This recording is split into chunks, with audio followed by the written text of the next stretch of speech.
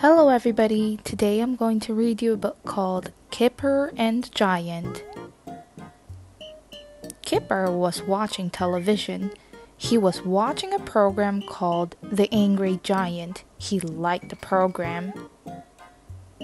The angry giant lived in a castle near a village. Nobody in the village liked the giant. He was always cross.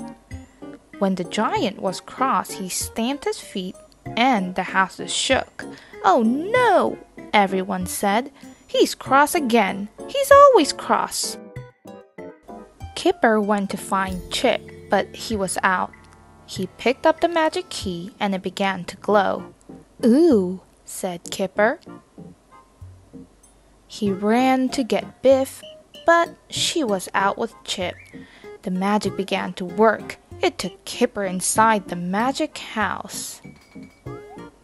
The magic took Kipper to the gate of the giant's castle. Kipper was frightened. He saw a signpost.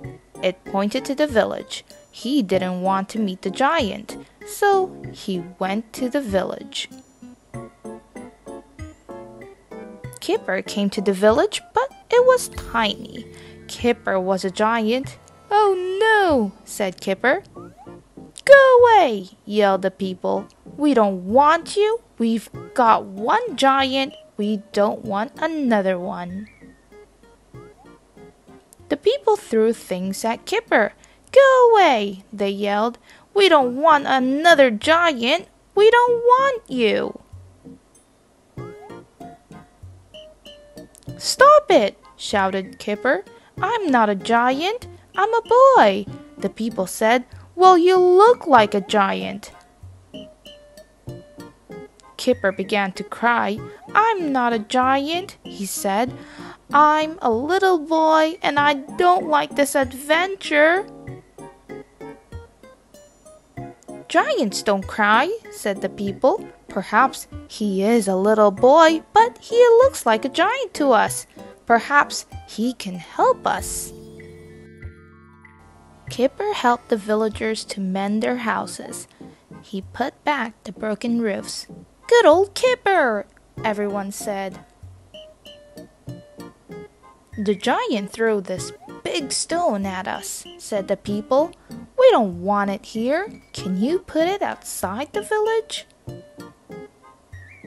"Yes," said Kipper. "I'll try." He picked up the stone and took it outside the village.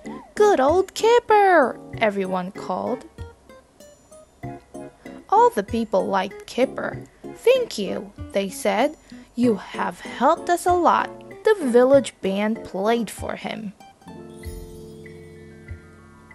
The giant came back. He was very angry when he saw Kipper in the village.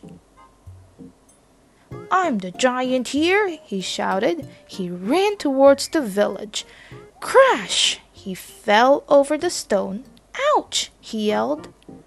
The people were frightened, but Kipper went to help the giant. He picked up the giant's things and put a bandage round his head.